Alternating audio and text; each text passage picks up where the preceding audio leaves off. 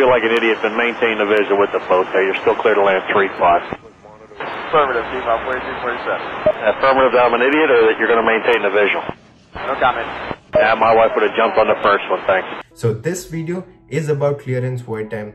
The reason I decided to make this video is because there was a conversation that I had a few months before with a pilot who had a considerable amount of flying experience, but all of the flight time that they had was from controlled airspaces. The only time they went to uncontrolled airports were with an instructor and VFR. I asked them about clearance void time.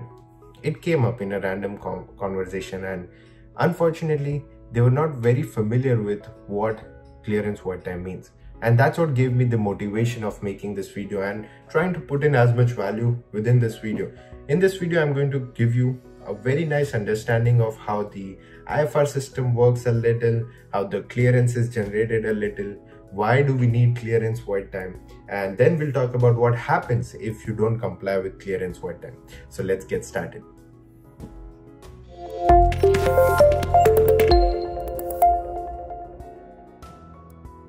IFR cross-country flying is one of the best ways of making cross countries because it allows you to fly in weather conditions which are less than VFR.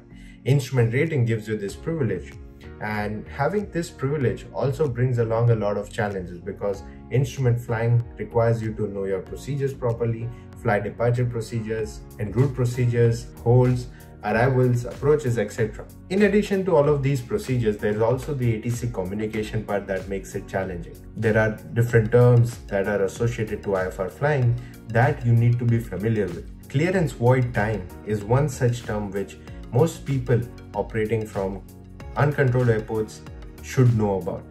This is a term that ATC uses in order to provide separation. Whenever you fly IFR, it is always good for ATC to assume that you cannot look outside, and hence they provide the maximum IFR separation that they can to stay clear of traffic. They apply a lot of departure restrictions in the form of clearance void time, release time, etc., and give you the safety that they are supposed to provide. And like I said, clearance void time is one such way of giving you that safety. Not knowing clearance void time might catch you off guard when you're going out of an uncontrolled airport and ATC assigns you one, and you don't want to embarrass yourself by asking ATC what the clearance void time means, or even worse, you don't want to be in a pilot deviation position when you don't comply with it. What I've done here is I've created a scenario, and I'm trying to do this live, one take kind of a shot, so that it's as natural as a conversation as it can be. This is how I teach my students, and I want to create that environment on YouTube as well. So we've created a scenario from APT to MDQ, Jasper Marion County Brownfield to Huntsville Executive Tom Sharp Jr. Field. This is around Chattanooga, and we will be doing an IFR cross country from APT to MDQ. The weather is 1,000 feet ceiling and 3 statute mile visibility, requires an IFR flight plan, and we won't be able to maintain our VFR separation unless we fly at 500 feet, which is obviously not very safe. So we will be filing an IFR flight plan and getting our clearance. So let's see.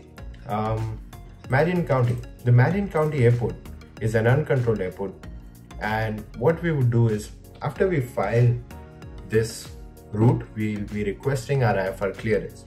Let's say we filed for 1300 Zulu and we call the FSS. Our flight altitude is 4000 and we want to depart in about 5-10 minutes from now.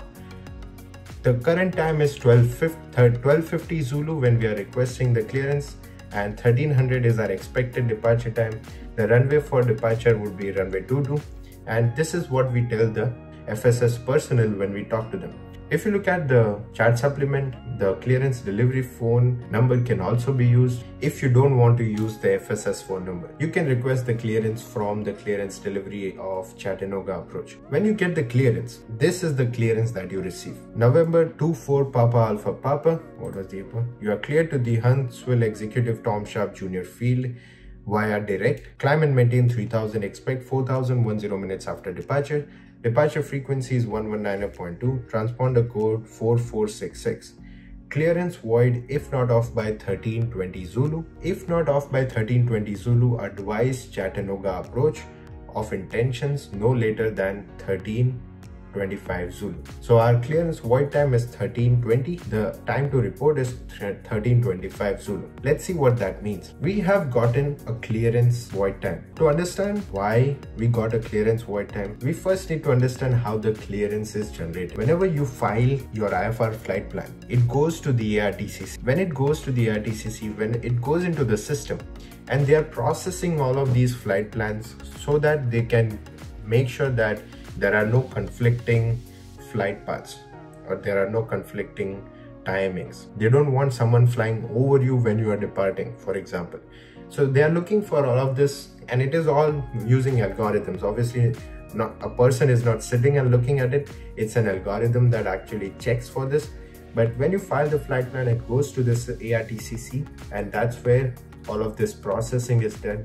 Then a clearance is generated. Not always is the case when you get what you filed. Let's say you decided to fly, you filed 4,000, but there was some traffic separation problem at 4,000.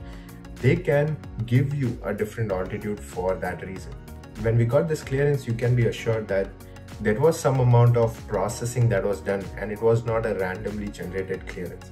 The reason they give clearance void time is when you are departing from this airspace, they want you to depart by 13:20 Zulu. 13:20 is your clearance void time. It means they want your wheels up. They want you to be in the air by 13:20 Zulu. It does not mean you have to contact departure by 13:20. It just means that this area around Marion County Brownfield Airport is yours around 13:20 Zulu, and I'm giving you this for your IFR departure because, like I said before, they will assume that you cannot see outside. Okay, so when they assume that they cannot see outside, they have to clear that area for you to depart and get into the national airspace system. This is the reason they give you a clearance void time. They're telling you, Mr. Chintan, they're telling you, my battery's low. They're telling you, Mr. Chintan Patel, you have to depart this airspace within this time frame. We are giving you this area for departure during this time. There won't be any traffic around you, and we'll make sure that happens. That's why 13:20 or clearance void time is important. Clearance void time should not be violated, and that is why they give you another time, 13:25, to report of your intentions. Let's say for some reason, maybe after you got your clearance, you got in the airplane, went out, did an engine run up, and the airplane, the magnetos were creating trouble. It's IFR, you don't want trouble with the engine in IFR, so you decided to discontinue the flight. Yes, very good decision, but remember, someone is waiting for you. Departure is going to be waiting for you to make contact around the time of departure.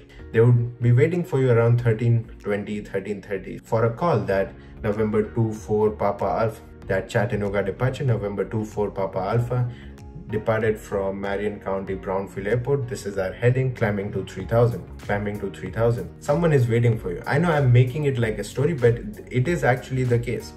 So someone is waiting for you, and if you decide to discontinue the flight, and if you do not contact the ATC within the 30 minutes of your clearance void time, they will start search and rescue operations. And void time isn't flexible. You cannot choose to depart 5 minutes later. You have to be wheels up by void time. We will talk about what happens if you're not wheels up in a bit. Before we go on to discuss what happens if you do not call or you do not comply with clearance void time, remember this, all of this is for your safety, and all of this is for IFR separations. These ATC procedures are in place for proper IFR traffic management. So what happens after clearance void time? There are two things in my head right now. One is you departed after clearance void time, which means you departed after 13:20 Zulu. The FAA states that the pilots who depart at or after their clearance void time are not afforded IFR separation and may be in violation of 14 CFR section 91-173. Now 91-173 is the regulation that requires you to have a flight plan and a clearance when entering IFR in controlled airspace. So you might be violating that regulation. Let's say for some reason you're not able to depart within the clearance void time. A good plan of action would be to let ATC know first that you did not depart, so that they don't consider you overdue and do not start search and rescue operations. As well as the second thing you would have to do is you will have to file another flight plan, get another clearance, and then depart. Your previous flight plan is void. That's why it's called void. Clearance is void after that time. You'll have to redo the process. Second scenario is you did not depart and you did not report. This is the worst scenario because, like I said, the clearance void time gives you that airspace. So you are practically blocking this airspace. ATC doesn't know where you are. They will have to start looking for you. And when they start looking for you and find you sitting at an FBO drinking coffee because your airplane is not working well, that scenario is not going to be very pleasant. So always remember, clearance void time is not flexible. You have to follow clearance void time. Your wheels should be up before clearance void time. If you do not depart by clearance void time, your clearance is void. You'll have to file another flight plan. And the first thing you have to do is let ATC know that you did not depart. If you learned something from the video, please hit the like button. It really helps with the algorithm and it also gives me motivation to make such more videos. Subscribe to my channel. Check out PropelAPilot.com for courses regarding pilot training. I will see you guys in the next video.